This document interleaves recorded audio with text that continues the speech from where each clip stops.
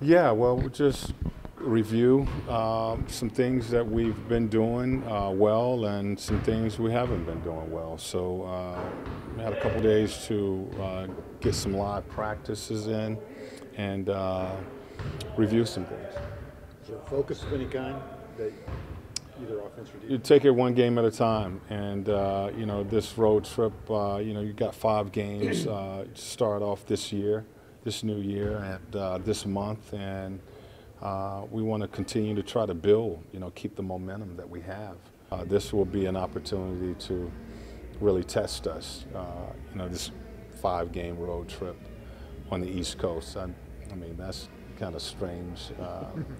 You're gone for 9, 10 days, and you're on the East Coast. Will you look back at that game at Chicago at all, or is that too far in the past to glean anything from? No, I always look at our last game or two, playing our next opponent, and there's a lot of changes that they've made, and they do have some injuries.